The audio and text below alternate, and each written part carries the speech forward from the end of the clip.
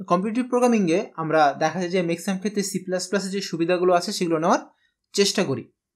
Scene এবং C out দিয়ে খুব সহজেই আসলে আমরা ইনপুট আউটপুট ম্যানেজ করতে পারি, কিন্তু অনেক জায়গায় দেখা যায় যে আমাদেরকে সিন সি আউটটা ইউজ করতে নিষেধ করা হয়।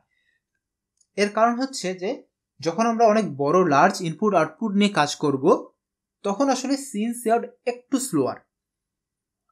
আমি যদি একটা এক্সাম্পল দেই, সেটা হলো ধরলাম আমাকে 10⁵ সংখ্যক ডাটা ইনপুট নিতে হবে, আবার 10⁵ সংখ্যক ডাটা আউটপুটে প্রিন্ট করতে হবে পার কেসের জন্য।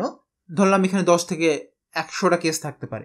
তো এরকম জায়গায় যখন আমরা সিন সি আউট ইউজ করি ইনপুট আউটপুটের জন্য, তখন আসলে আমরা অনেক সময় টাইম লিমিট এক্সিট খাই, কারণ হচ্ছে সিন সি আউট অনেক স্লোয়ার।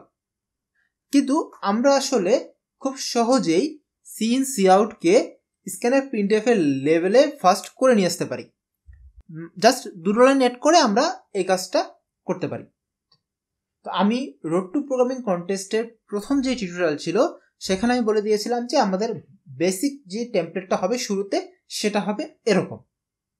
তো এখানে আমি বিটস std_c++.h এটা দিয়ে আমি আমার যাবতীয় হেডার ফাইলগুলো অ্যাড করে নিচ্ছি, স্ট্যান্ডার্ড যে হেডার ফাইলগুলো আমাদেরকে লাগে কম্পিটিটিভ প্রোগ্রামিং এর জন্য, এবং ইউজিং নেমস্পেস std দিচ্ছি, কারণ হচ্ছে আমরা সিন সি আউট এই টাইপের স্ট্যান্ডার্ড নেমস্পেসের আন্ডারে যেই জিনিসগুলো আছে সেগুলো ইউজ করব,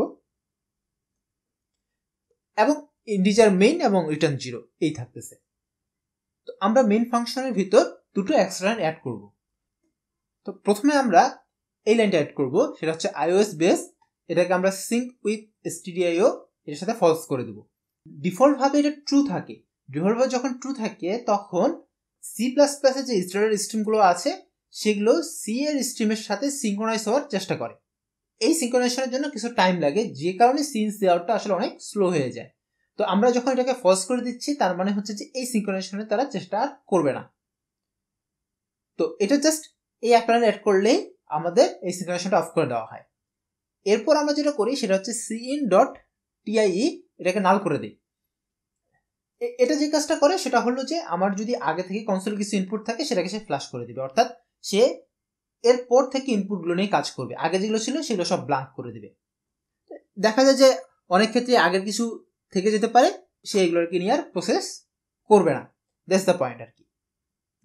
তো এভাবে আমরা জাস্ট দুটো লাইন অ্যাড করে আমরা সিন সি আউট থেকে একদম প্রিন্টএফ এবং স্ক্যানএফ লেভেলের একটা ফার্স্ট ইনপুট আউটপুট পেতে পারি।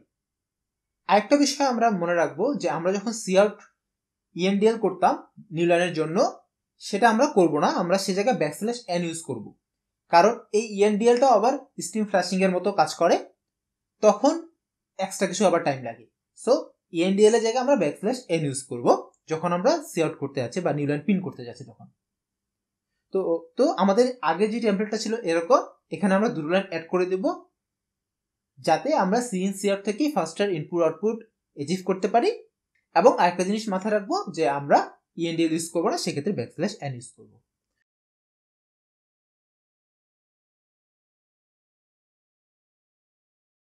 তো ধন্যবাদ সবাইকে আমার সাথে থাকার জন্য। দেখা হয় পরের টিউটোরিয়ালে। ধন্যবাদ সবাইকে।